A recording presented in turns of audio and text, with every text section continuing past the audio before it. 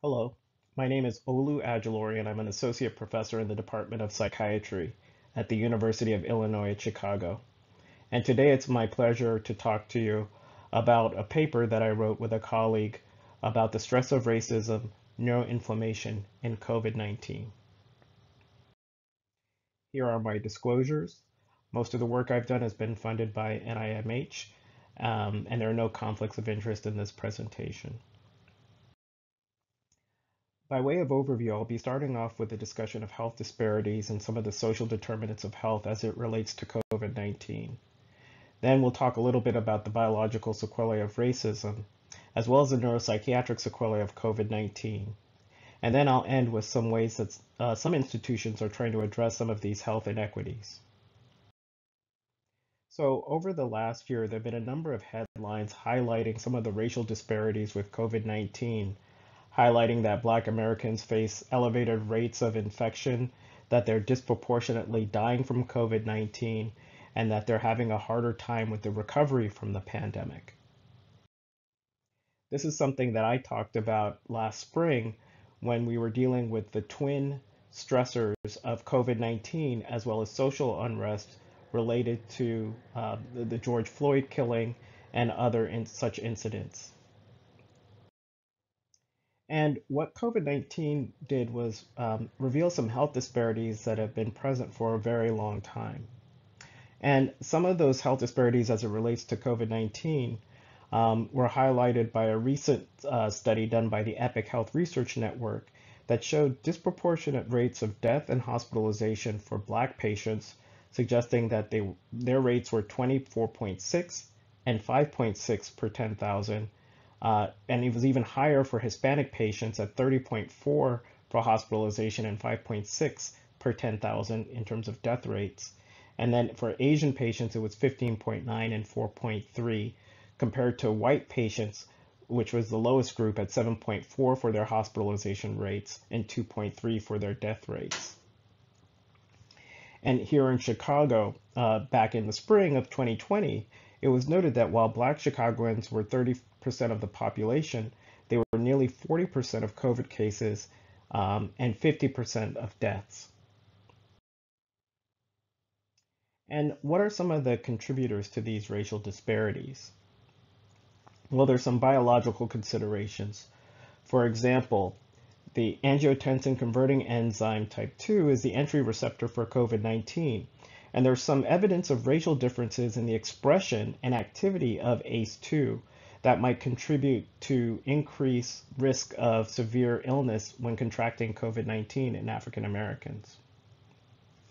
Second, there's disproportionate rates of cardiovascular disease, which is a known risk factor for a more complicated course of COVID-19.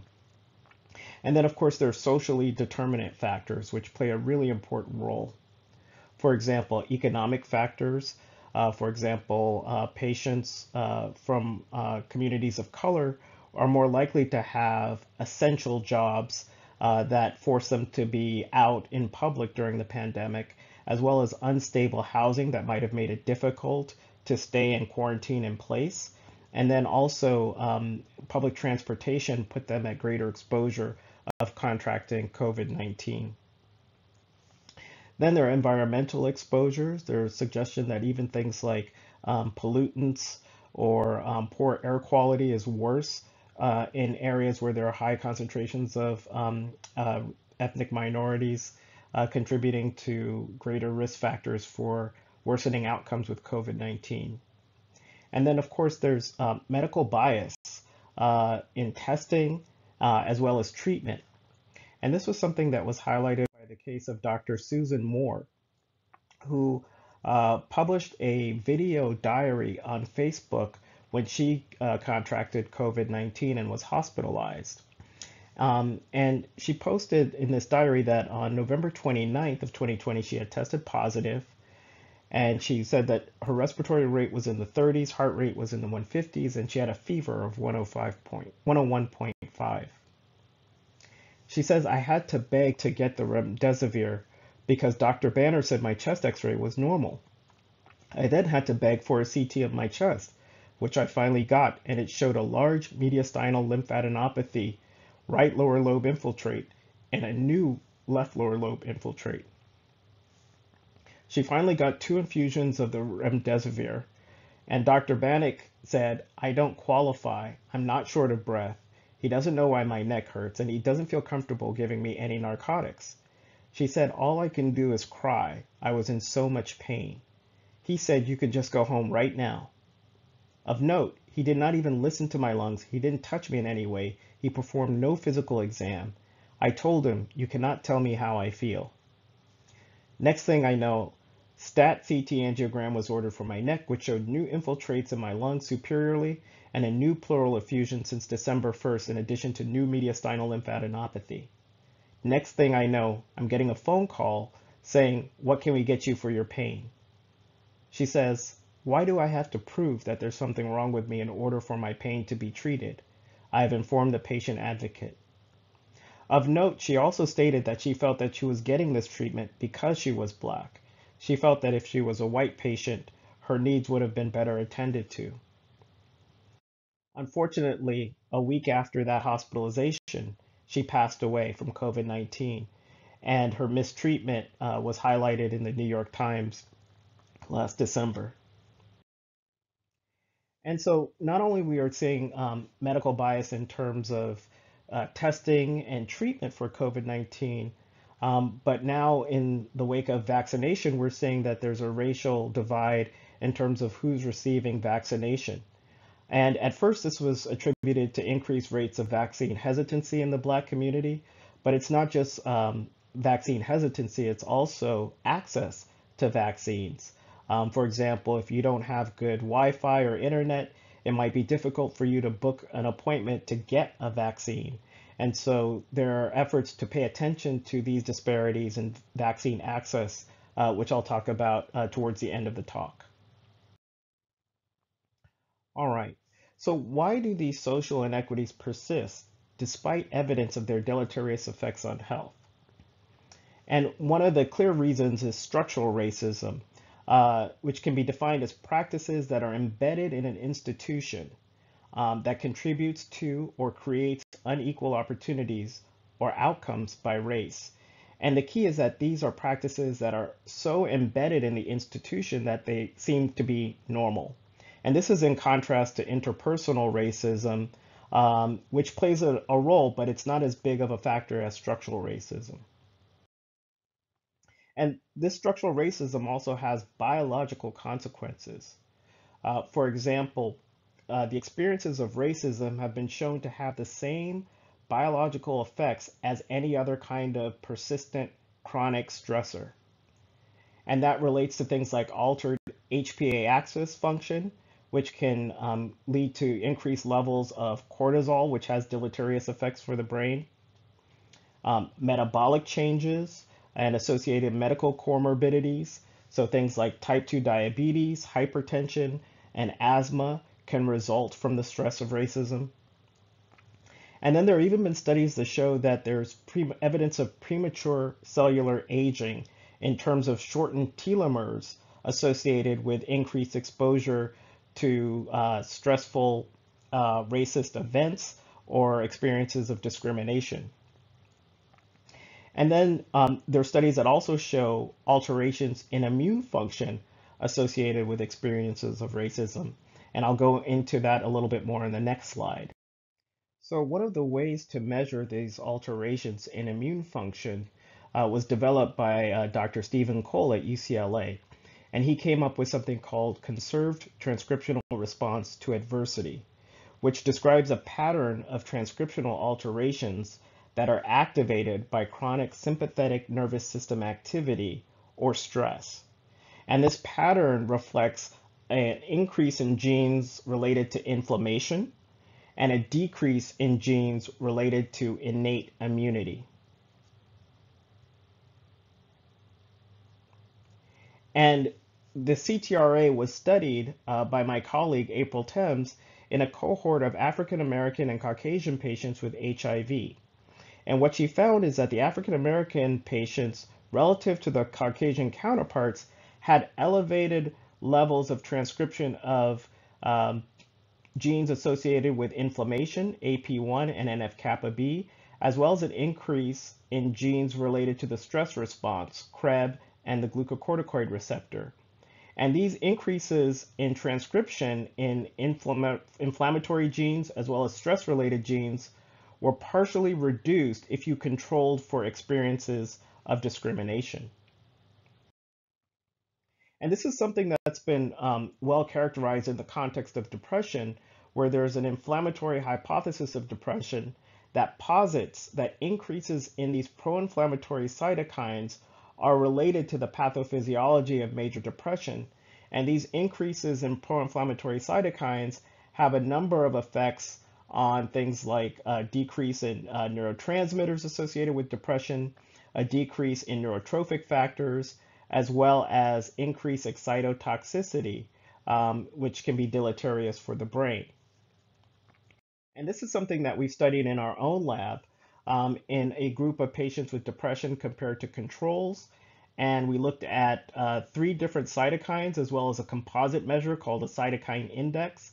And across the board, looking at IL-6, TNF-alpha, and IL-1 beta, patients with depression had elevated levels of these pro-inflammatory cytokines, which fits in very well with what has been previously described in the literature.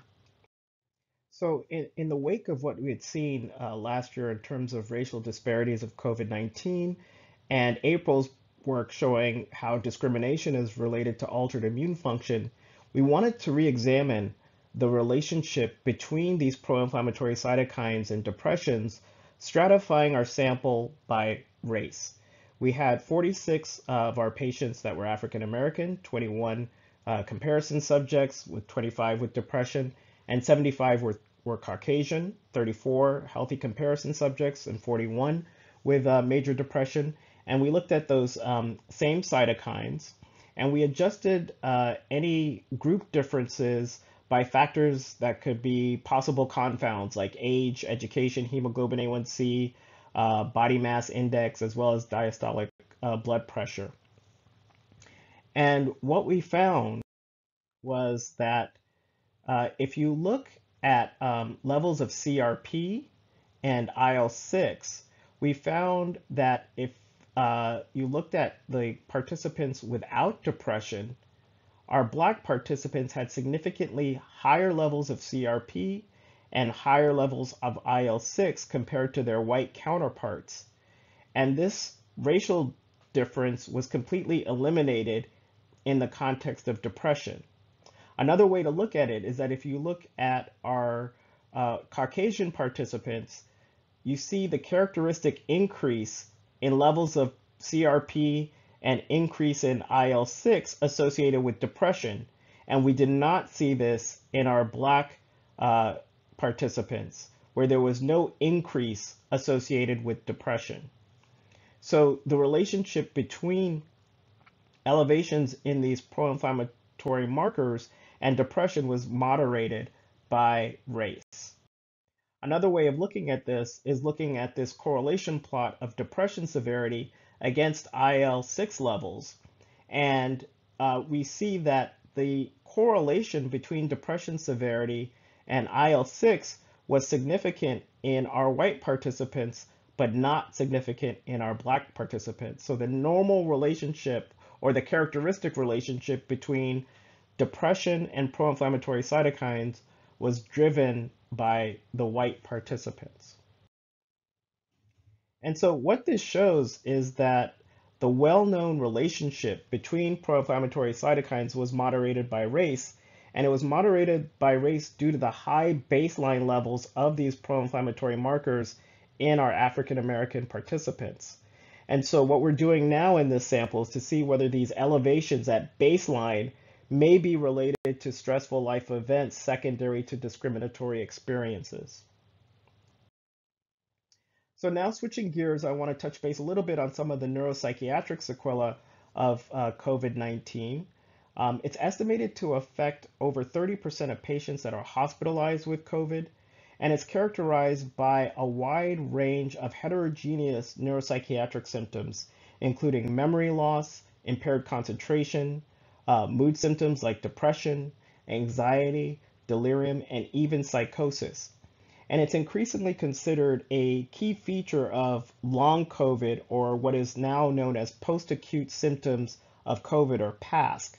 And those have been characterized by things like fatigue, cognitive difficulties, or described by patients as brain fog.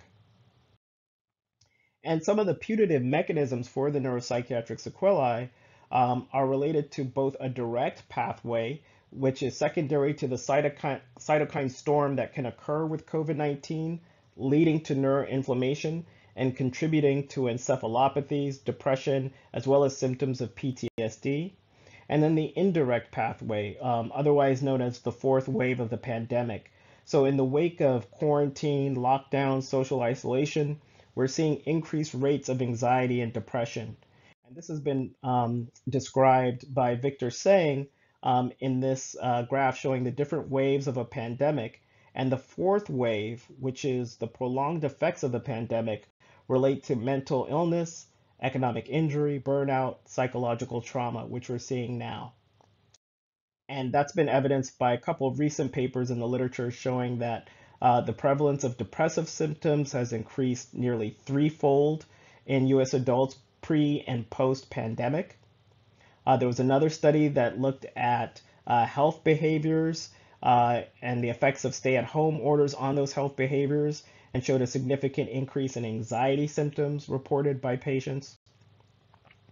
And then even as the pandemic now is fading and people are returning back to work, there's reports of increased anxiety about returning to quote unquote back to normal.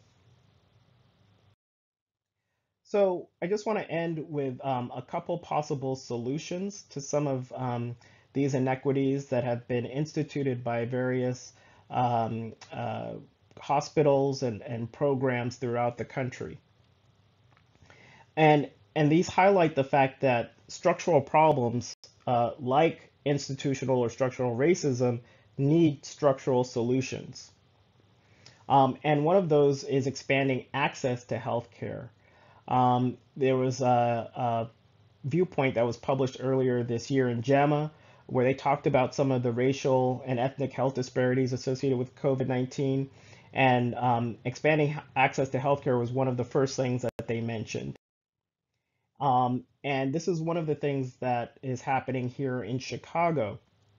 So in order to address some of the inequities in the rollout of the vaccine program, Lori Lightfoot worked with a data analysis company to develop something called the Chicago COVID-19 Community Vulnerability Index. And what this index is it takes into account different vulnerability factors, socio-demographic factors, epidemiological ones, occupational factors, as well as the cumulative COVID burden to come up with an index for each part of the city. And as an example, for the socio-demographic factors, they take into account things like level of unemployment, per capita income, education level, the housing status, and access to a primary care provider. And what they did was they characterized all the different zip codes in the city of Chicago according to this CCVI into low, medium, and high risk regions, depending on the level of their index. And they identified several neighborhoods where, regardless of your health status, regardless of what phase the state was in terms of the vaccine rollout, if you lived in a designated zip code, you had special access to the vaccine. Now, this program just started at the end of February, so it might be a little bit too early to see if this moved the needle in terms of dealing with some of the disparities in the vaccine rollout, but at least this was a data-driven approach to dealing with some of these inequities. The other thing that's mentioned is establishing equitable care models. And this is something that Mass General Brigham rolled out late last year, where they had a 10-point structural equity plan. And included in this plan was basically, if you look at Initiative 2, was a reporting plan for incidents of discrimination and racism. And they instituted this by taking advantage of systems that were already in place in the hospital for reporting things like adverse events, medical errors. So that same reporting system that everybody is familiar with who works in a hospital could be used to report incidents of racism between a staff and a patient, patient and staff, staff to staff, or patient to patient. And by basically monitoring these events of racism, then they could identify where the problem points were and come up with a structural way to address them. The third thing mentioned by this article is addressing some of the social determinants of health.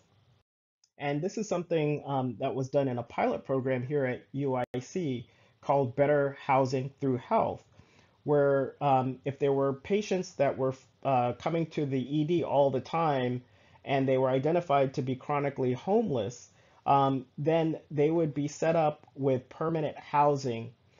Because oftentimes when these patients would show up to the ED repeatedly, it might be because of their unstable housing and not necessarily because of medical issues that they were showing up for medical care to actually address what was a housing problem. And so the idea is that it might be more cost effective to actually provide stable housing for these patients than to repeatedly have them come in through the ED, get evaluated, perhaps get hospitalized. So this is a way of dealing with some of the social or structural determinants of health. So I just want to conclude by mentioning that some of the uh, data that I mentioned, some of the work was cited from a paper that I published last year called The Fire This Time, The Stress of Racism, Inflammation, and COVID-19. You're welcome to check it out in Brain Behavior and Immunity to read more. And I thank you very much for your attention. Bye.